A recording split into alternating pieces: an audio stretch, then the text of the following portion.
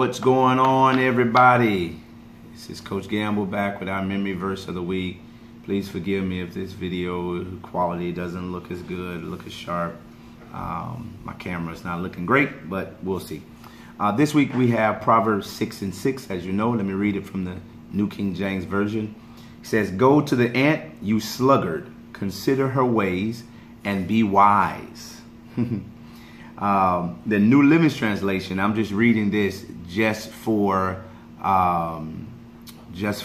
understanding's sake. You still need to remember the New King James Version. It says, "Take a lesson from the ants, you lazy bones.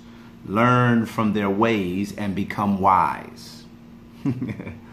I think that this verse is about stewardship. Our stewardship is defined as the wise management of all that God has given us.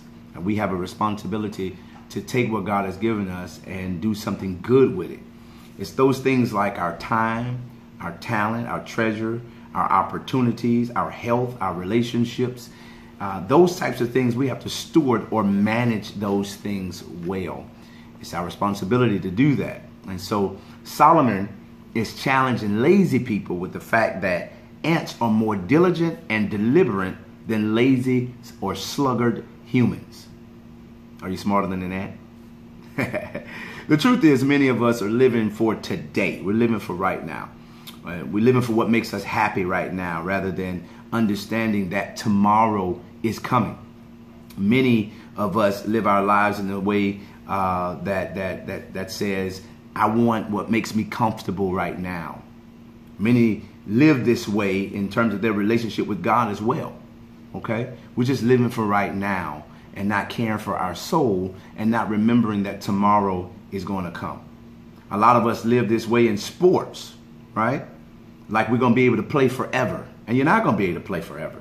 And many of us live this way in our relationships, like our parents or our grandparents are going to be with us for the rest of our lives. So we don't spend the time or say the words, I love you, to them. You know, the reality of it is we have to learn how to think ahead. The ant considers tomorrow and the effects of their decisions and work today. They gather food in the summer, but they don't eat it all. They save it because they know when the winter comes, the food is not going to be as readily available for them. So they store it away. They keep in mind that tomorrow is coming and that my work today is to benefit me tomorrow as well. And so my question is, what about you? Is the ant smarter or wiser than us? Are you smarter than the ant? Do you think beyond the present and consider your future? Are you wise enough to realize that tomorrow depends upon today? Can you make wise decisions on your own because you understand that you can't get to the right destination going the wrong direction? It's just not going to happen. This could be applied to our living every single day. We got to think ahead. We got to use wisdom in making decisions. We can try to live our lives like God isn't going to hold us accountable, but we know the day is coming where we will stand before Christ and give an account for how we've lived. And so the ant is a good steward of their lives, and we must do the same thing. And so Solomon is challenging us here. Don't let the ant be smarter than us. Learn to think ahead. Learn to think about, okay, if I make this decision, how is it going to impact my tomorrow? Now, you know, you got to memorize the verse. You got to explain the verse. But you also have to tell me how you would apply it to your life. I apply it to my life by saying I need to enjoy today, but I need to also remember that tomorrow is coming. You understand what I'm saying? I don't want to make decisions today that's going to hurt my tomorrow.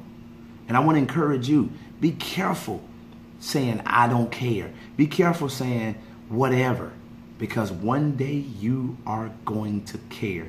And your future self will look back at your present self and say, man, why didn't we do a better job stewarding or managing the opportunities that came our way? We could have gone further if we had taken advantage of what God had given us today. Look forward to talking to you tomorrow. Love you all.